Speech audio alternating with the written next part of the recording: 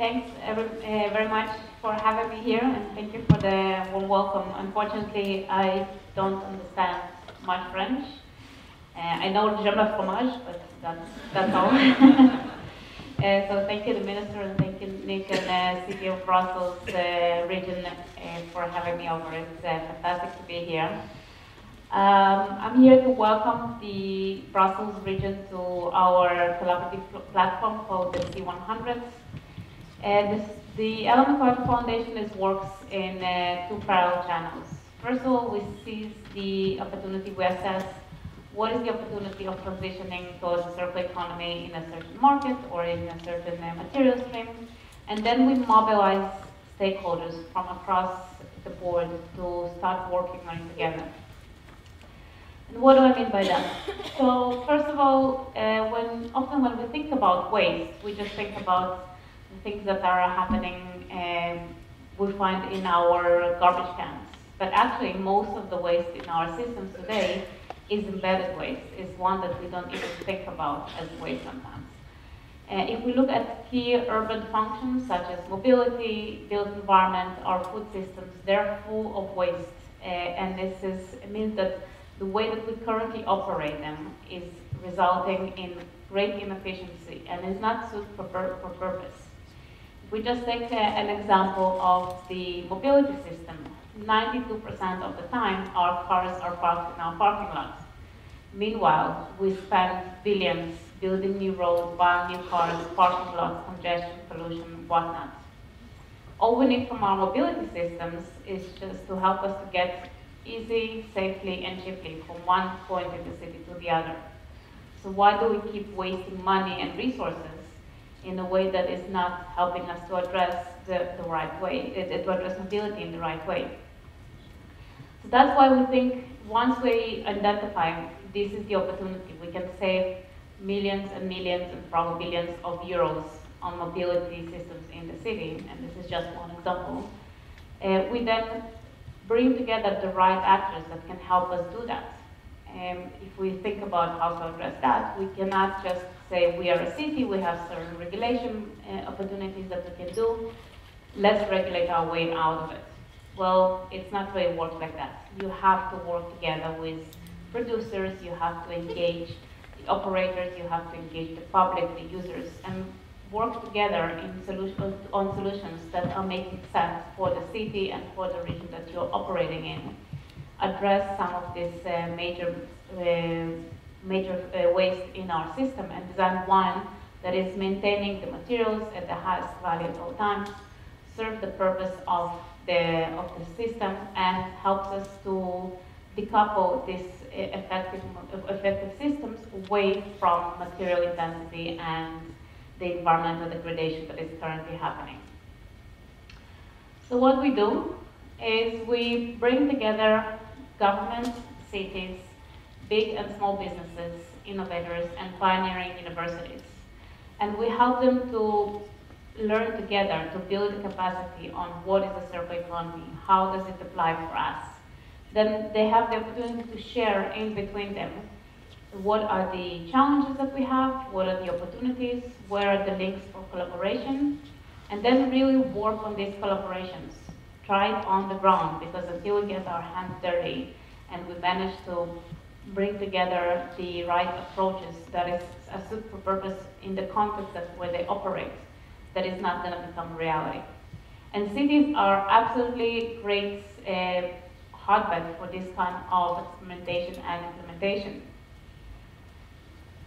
As you can see, we have here some of the cities and the organizations we're working with globally. And some of the most interesting things they do are around the cities. And so we work closely with the City of Toronto, which is now, for example, published their public procurement, circular public procurement document that is looking into how to change public procurement requirements in order to be able to contract vendors on a circular economy basis. Now, they cannot do it by themselves because they need to understand which requirements their vendors need in order to create and develop circular economy services and products. So that's where we come in and we facilitate this dialogue. Another city that we work with very closely is The City of London is probably one of the most prominent partners of the Ellen MacArthur Foundation, and together with the City of London, we shaped the circular economy strategy, and now we are helping to bring them, the bigger companies such as IKEA, Max and Unilever, to collaborate with their innovators community and develop city-based solutions for some of the bigger challenges that these companies are experiencing. For example, with IKEA is looking into start leasing their products. But you need to start having some pilot regions where you can try it out, learn, and then scale up.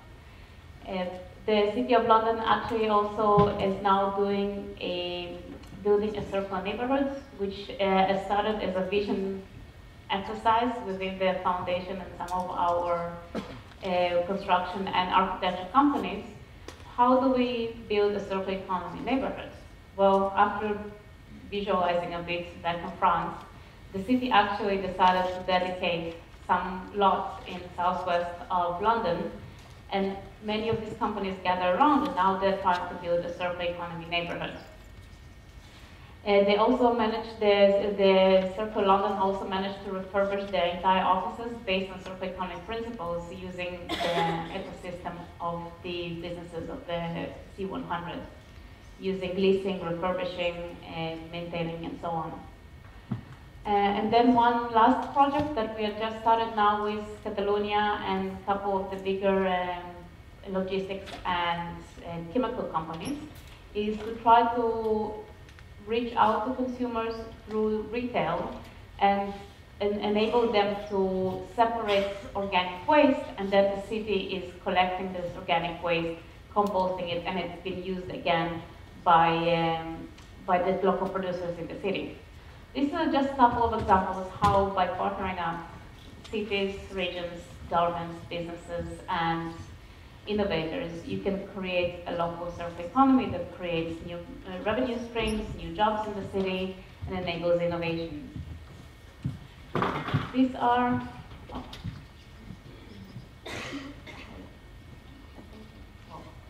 maybe some of my slides got a bit lost on the way, but if you see this ecosystem of the businesses and the institutions that work with the Ellen MacArthur Foundation, you'll spot at least 15 of them are present here in Brussels.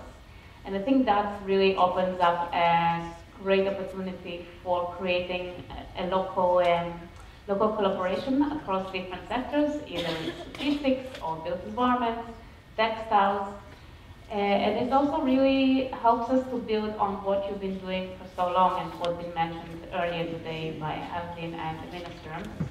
It really brings together the innovative community that is creating and build capacity over the years through your strategy.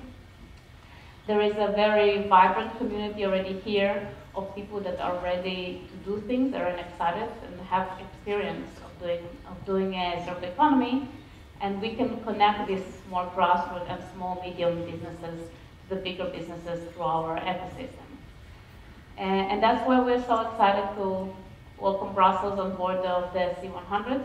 We think that it's a big, small city, and it's big enough to have a big presence of businesses and academia and innovators, but it's small enough that you can really try out things and scale them up. And if you compare it to a city like London, that has 12 million people, it takes a long time to change things. Well, when you have 1 million, 1.5 million people, things can really transition fast. So we're really excited to bring Brussels on board, and we also really looking forward to build on a lot of the work that's been done already. We already started collaborations with our research team to bring more of your experience on board on our research on circular economy in cities. We also collaborate with the food strategy, sorry, just my mind, but a good food team that is part of the region, and we are aligning how the circular economy principles can help meet the priority of the city to reduce food waste, to valorize local material streams, and to enable better and healthier food production in the city. And tomorrow I'm going to be having a workshop with the the local authorities here, and I'm looking forward to see which are the priorities coming up and what can we do together with the region and with the ecosystem of the Ellen MacArthur Foundation in the coming years in implementing big projects here. So thank you very much for having me, and looking forward to talking to you all.